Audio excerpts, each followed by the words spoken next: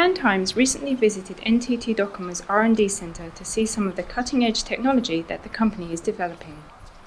One of the technologies on display in the Wharf showroom is called a substitute interface, which basically uses augmented reality via special glasses to enable people to use any surface as a display area. The glasses are connected to a monitor so everyone else in the room can experience the same view of Yokohama's Minato Mirai. DOCOMO is also showcasing a smartphone prototype which will be able to monitor the user's health by collecting data from their breath, sweat and body heat.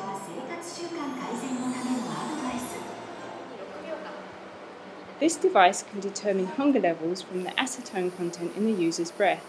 Our reporter scored 120%, which indicated that he should be quite hungry.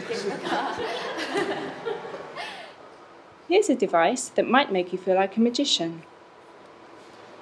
指と指を叩く動作によって起こる振動をこの中にあるセンサーがキャッチして、そのリズムによって各機器を操作することができます。なのでテレビをつけます。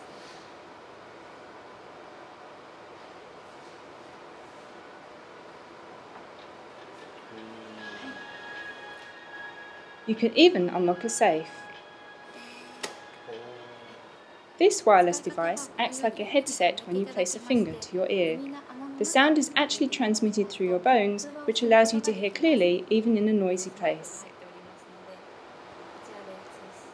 Some people are already pretty attached to their phones, but this unique interface makes the relationship even more physical. You can open applications by giving your phone a friendly squeeze in certain places. This room, called an anechoic chamber, is for testing radio antennae. The odd-looking cones serve the purpose of absorbing electromagnetic waves, so there is no outside interference.